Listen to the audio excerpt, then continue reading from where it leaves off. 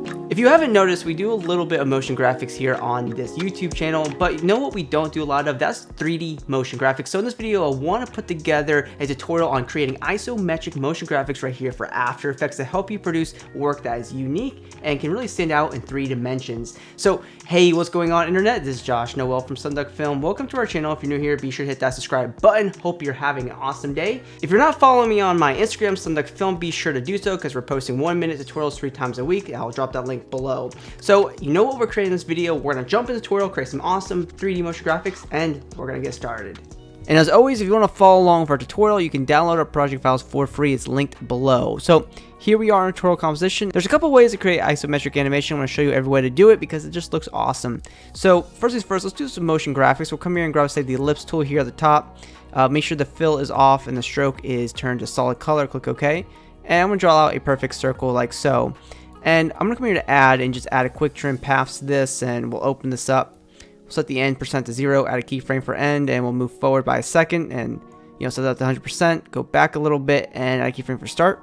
Move forward past our first keyframe and set that up to 100%. So what's going to happen here is we're going to have a circle just animating in like that, whatever you want it to be. Alright, and we have a nice little circle animation here. Now let's take this and turn it into an isometric effect, or a 3D effect.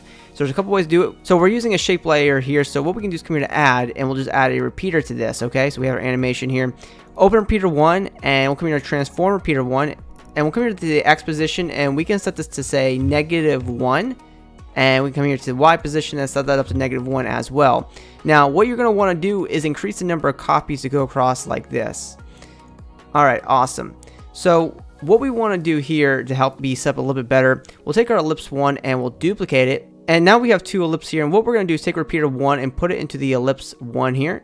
Okay. And we'll come here to ellipse 2 and we'll go to the stroke color. And we can change our stroke color to be something a little bit brighter or something. That looks fine. We can go to the second stroke color and make that darker. So this way you're going to get a 3-dimensional look around your 3D object. So we go do a random preview. It's really quick. That's why I like doing the repeater technique. So that's one way you can create 3D motion graphics here in After Effects. Alright, and you can take this one shape and you can duplicate it around your composition, offset it in time, and you're going to get a really unique look here. Now, of course, this technique applies to all the different shapes out there. That's why you have a handful of different shape animations here. You can create some unique looks as well. So it's really cool to have that 3D look. But another way to create 3D animation without having to turn it into a 3D layer or using the repeater effect that we just did for shape layers. What about a title? Well, it's actually kind of easy to do. So what you do is go to Effect, Perspective, and you grab a drop shadow. And what I'll do is come here and set the opacity to 100%, and I'll come here to the distance and set this to 2. We come here and change the color to whatever color we want. You're not going to be able to notice it at first. But what I suggest doing is also go to Effect, go to Expression Controls, and find a Color Control.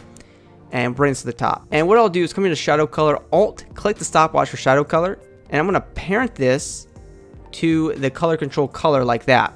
This way I can change my color very easily. And all I'm going to do is take my drop shadow here and go to edit, duplicate, and I'm going to duplicate this about 17, 18 times. And now you're going to have a 3D look here, and you can change the color with just one click of a button here at the top. So now we can take our normal title layer here and animate it any way we want. If you want, you come here and go to the animate tab and just do like a scale, and you can add like a rotation as well, and you can just offset the rotation by a little bit and bring down the scale to 0%. Open up range selector 1, and you'll add a keyframe for start, and you move forward in time and set that up to 100%. And now you'll have a 3D isometric title in here, and it looks pretty cool. A lot to work with. And of course, because we have no sponsors here on this YouTube channel, I want to give a huge shout out to our 1400 plus motion graphics professionals pack right here for After Effects. So this is our 1400 motion graphics professional pack right here for After Effects. And how this works is we have 1400 templates in here, and you can preview every single template before you apply what you're looking for. So we have almost 200 titles in here, and when you find the title that you want, you click on apply, and you go into that composition and easily change out your title, and you'll have a full title animation right here for After Effects that you can use as a template and to use it in your own work. We have a handful of other elements in here like motion graphic shapes, animated backgrounds, promos, which are awesome, that you can apply into any project that you're working on. But we can apply, say, an animated background to this to help it stand out even more. So I'll apply something from the high-tech category, and I'll go ahead and click on apply. And now we have a full After Effects composition here just by using 2 templates out of our entire pack of 1400 elements.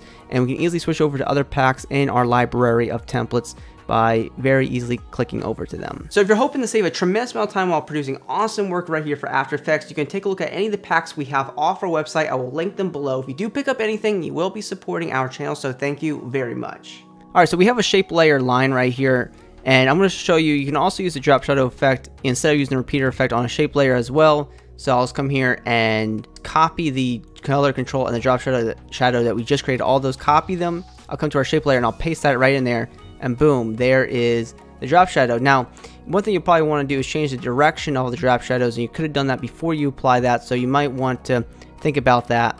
But you can easily go and change your color, you know, to whatever color you want this to be.